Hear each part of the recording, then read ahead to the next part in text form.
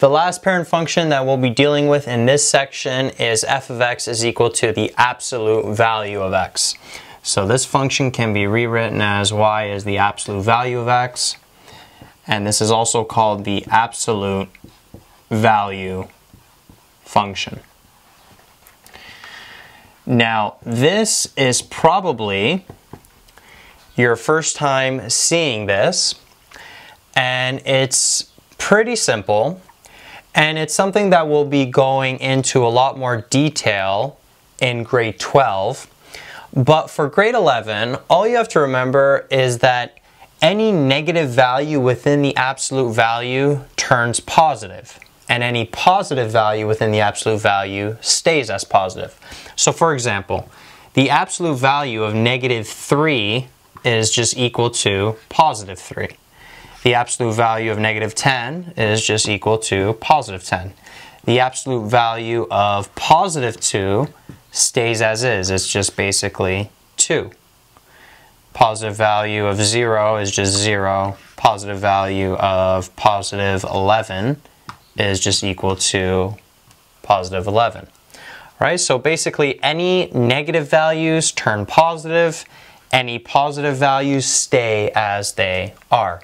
So using that information, let's make a table of values for this function, and then let's plot it to see what the shape of it looks like. So if x is -3, the absolute value of -3 is just +3. The absolute value of -2 is just +2. -1 is 1. The absolute value of 0 is 0.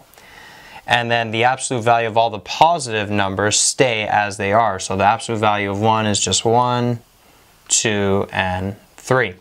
So taking these points and then plotting it on the graph, let's connect these points to see what the shape would look like.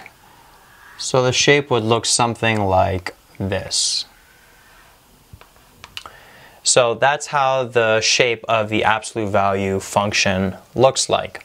Now notice how these are lines, and it's almost like we took the line y is equal to x. Y is equal to x would extend down here, and then any negative portion of it we just reflect it up to make it positive. So that's another way you can think about it. But this is the general shape of the graph. You can get that from your table of values. To conclude the video, let's discuss what the domain and range is of the absolute value function. So the domain, the x values, there is no restriction on them. They can be anything. So the x values, x can be an element of real numbers. Now the range, notice how the y value has to be greater than or equal to 0. It's never negative, right? Because as we mentioned, absolute value functions takes any negative values and makes them positive. So the y values will always be positive.